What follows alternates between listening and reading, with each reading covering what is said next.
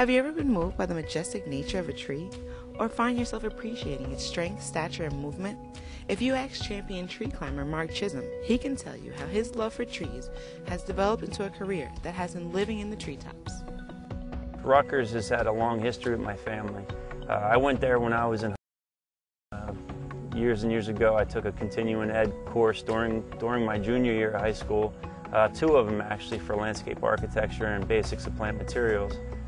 And that was something that my father wanted me to do. He taught at the time there as well. So he used to teach at Rutgers. He started probably the tree care, as far as climbing goes, he started that whole course structure way back. And my brother started teaching there, and then he brought me in because they wanted to start talking to climbers again. They skipped away for a little while, and then they realized that there's a good amount of people out there who want to learn how to climb trees safely. I guess I got my first taste of passion for tree care at a young age because I'm a third-generation arborist, so it's always been part of my life. The first time I climbed a tree like a real professional with a rope and harness, I was probably around 12 years old.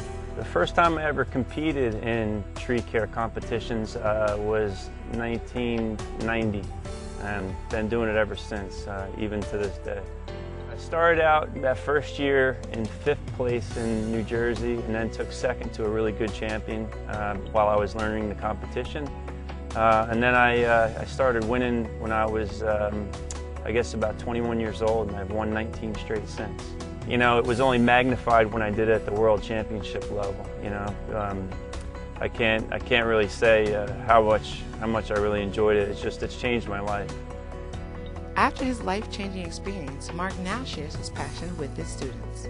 Students at Rutgers have been really rewarding for me, just dealing with them, because they're very passionate about the topics that we're dealing with. They come in early, they ask a lot of questions, they ask how they can get more involved in the industry, which to me is fantastic.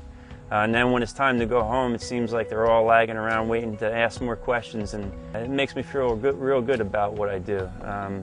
You know, thinking about passing on what you're good at to other people so they can perfect what they do and become better than you is a good thing for everybody.